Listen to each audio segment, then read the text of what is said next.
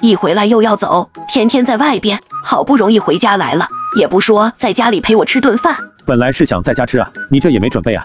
去问问厨房有什么好东西，都给你们家大爷烧出来。谢谢妈。就你事多，秀琴和七七还有我小芬，从来都没这么多事，给什么吃什么。午饭后，老太太就把陈国富叫去了书房。妈，来这里干嘛？国富啊，有这事不？陈国富接过纸条，纸条上写着：国富来电，要2000万广告费，能让七七回家。你妈，我现在记性差，就让下人提醒我把重要的事记下来，揣在兜里，多看看。你看我写的对不对呀？陈国富鼻子一酸，这是他回来之前给老太太打的电话，说了打广告需要2000万广告费的事情。老太太记忆力在衰退，为了陈家，却还在努力的想办法记着琐事。对，妈你可真厉害，这办法真不错。那卡就在保险柜里放着，你自己去拿，密码你知道的。谢谢妈。谢我干什么？你得把七七带回家啊！家里穷祸富的日子，你妈我都过过，吃也吃不了多少了啊！就想着能不能见见我的七七呀？她是个女孩子，在外边多不方便啊！国富，妈，这次就是为了接回七七，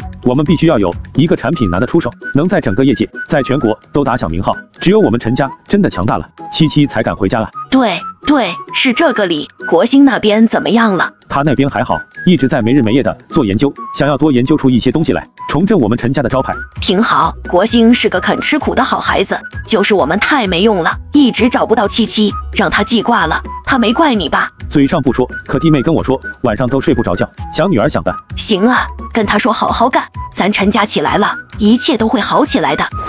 国富，妈呢？妈给了我东西就去睡了。那我们可以约京都电视台台长了吗？我刚给他打过电话，他出差去了，说是引进一种什么新的技术。那怎么办？他给了我一个广告部主任的电话，说我要打广告，只要走正常流程就行。他去办也是这样，没大事。吓死我了，我以为会很麻烦呢。花钱打广告而已，还能比挣钱还要难吗？这倒是。我这就给广告部的薛主任联系谈广告的事。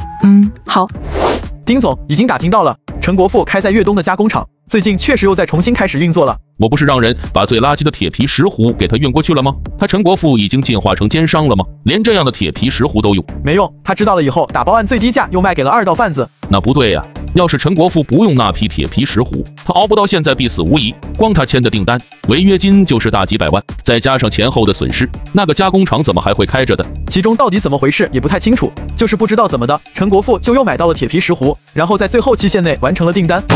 整个粤东都没有像样的铁皮石斛，他陈国富上哪买的？不清楚啊。那我要你干什么？一天天吃干饭不干活吗？丁总，还有一件事。什么事？说。最近陈国富又引进了一条生产线，在做新的产品，好像是跟人参有关的。傻子一个，营养品市场都被我们三家垄断了，还想进来插一脚，他大概是不知道前期有多烧钱吧。陈国富现在就是秋后的蚂蚱，蹦跶不了几天了，做什么都是碰壁的。丁总有什么好怕的？我会怕他。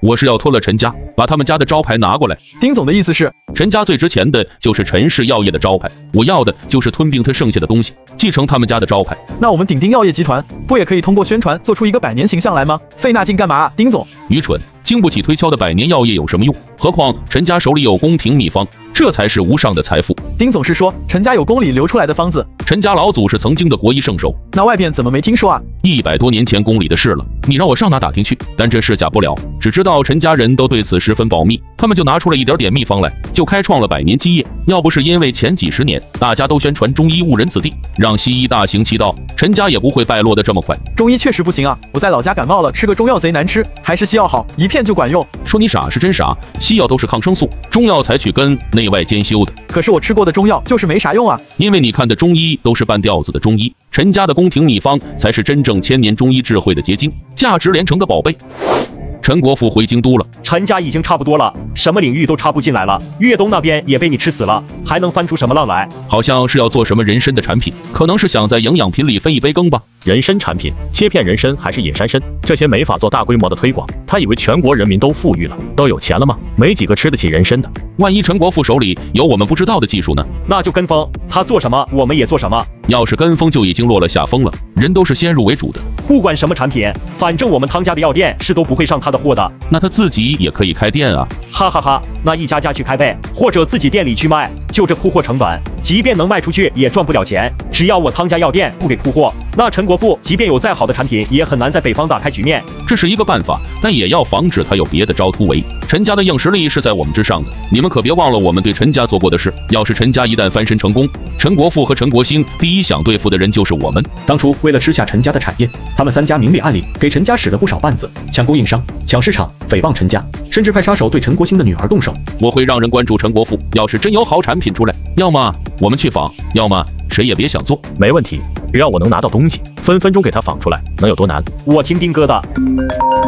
丁总，京都电视台广告部的小崔告诉我，陈国富要花300万打一款人参含片的广告。什么？花300万打1分钟的广告？什么样的人参含片？说是有提神醒脑、增强体质的功效。人参还能做含片？确实是含片，我特意问了的，上面写的就是人参含片的广告。这样，你先跟广告部的小伙子说，别忙着做合同，我们鼎丁集团也要打广告，还有蓝海药业、当家药业都要打广告啊！3家以上竞争不就要投标了吗？是的，我们就是要投标，想300万就突出重围，那我们3家这么多年不就白混了？行了，你赶紧照我说的去办吧。好的，丁总。高啊，丁总，陈家这是又有新技术了吗？能把人参里面的活性物质提取出来，做成含片，这种技术国外有的话，我们去买来不就好了？陈家的新技术在国外还没有对外授权的，你们是指望陈国富会把陈国兴研发的技术卖给你吗？光知道仿，是觉得别人区别不出好坏来吗？两人不敢再说话了。一直以来，丁鹏海在大方向上都可以把握得很好，大事上还是要听丁鹏海的为好。这样，我明晚约薛主任晚上吃饭，我们都表达一下想投广告的愿望，到时候先把黄金时段的广告投标投下来再说。可以，我正好再把我们的汤家药店再宣传宣传。行，我们家也有药可以做广告，就是多花个几万嘛，没事，很快投资的人就会上门的，能赚回来。